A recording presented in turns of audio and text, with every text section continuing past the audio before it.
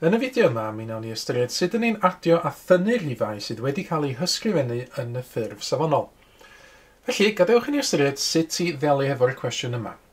Ysgrifennwch yr ateb i 2.8 lluos i 10 i power 4, adio 3.27 lluos i 10 i power 3 yn y ffurf safonol. Nawr, y cam gyntaf yw ysgrifennu y ddau rhif yma sydd yn y ffurf safonol ar hyn o bryd fel rhifau cyffredin. Felly gyntaf 2.8 lluos i 10 i power 4, mae hynna'n golygu cychwyn efo y rhif 2.8 a lluosi efo 10 4 gwaith. Felly yna i lluosi efo 10 unwaith i gael 28, dwywaith i gael 280, tair gwaith i gael 2800, 4 gwaith i gael 28,000. Yr un math o beth efo 3.27 lluosi 10 i power 3, cychwyn efo 3.27 ac yna lluosi efo 10 tair gwaith, felly y tro cyntaf 32.7, yr eildro 327 ac y trydydd tro 3270. Na i adio hein wedyn, a neu hyn yn y top ddef yn hyn, felly mae gen i fi 28,000 wedi cael ei adio at 3,270.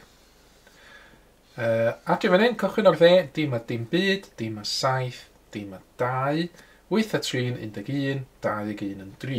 Felly dyn ni 31,270 fel ateb.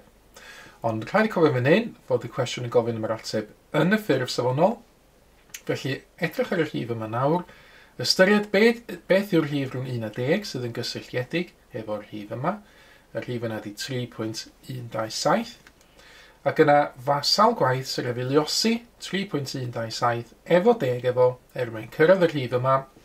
Wel, os na i ystyried fod y pwynt degol yn byw fan hyn yn y rhif yma, pwynt dim. Os dwi'n neidio'r pwynt degol yma, 1 waith, 2 waith, 3 gwaith, 4 gwaith i'r chwith, wedyn we gael 3.127 ac felly y pŵer 4 sydd i angen yn fan hyn. Nawr, dyna sef os ni'n adio y ddau rhif yna.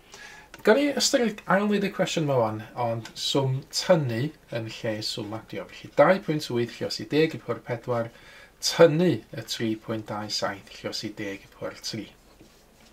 Wel, byddai dull union yr un fath y dydy gwir, newid y ddau rhif yma i fod yn rhifau cyffredin, dyn ni wedi gwneud hynna yn barod. Yr unig beth sy'n newid wedyn fasa swn i'n gofyn wneud swm tynnu fan hyn yn lle swm adio, gan i gael gwneud hynna'n sydyn yn awr.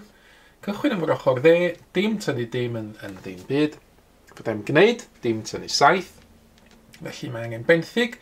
Dwi'n methu benthyg o'r dim yn fan hyn, felly angen benthyg o'r 80. 1 llai na 80 yn 79. Mae'r dim yma mynd yn 10, a 9 dwi'n cael tynnu. 10 tynnu 7 yn 3, 9 tynnu 2 yn 7, 7 tynnu 3 yn 4, 2 tynnu dim byd yn 2. Eto, os dwi eisiau'r ateb yn y ffurf safonol, yr rhif rhwng 1 a 10 sydd yn gysylltiedig efo'r rhif yma ydy 2.473. Sawl gwaith sy'n refiliosi hwn hefo 10 mwyn cyrraedd 24,730. Wel hefo'r pwynt degol o fan hyn, neidio'r pwynt degol 1, 2, 3, 4 gwaith i'r chwith, ac felly y pŵer 4 sydd yn mynd yn yr ateb o fan hyn yn y ffurf safonol. Dyma i chi ychydig o gwestiynau tebyg yn awr i roi cynnig arnynt. Estynwch ddarn o bapur allan, meddylwch am yr atebion, rhowch eich atebion yn y ffurf safonol, ac yna marciwch eich gwaith yn erbyn yr atebion cywir sydd yn awr yn cael ei dangos ar y sgrin. Mae mwy o fideos adolygu ar gael ar ein sianel YouTube Adolygu Mathemateg.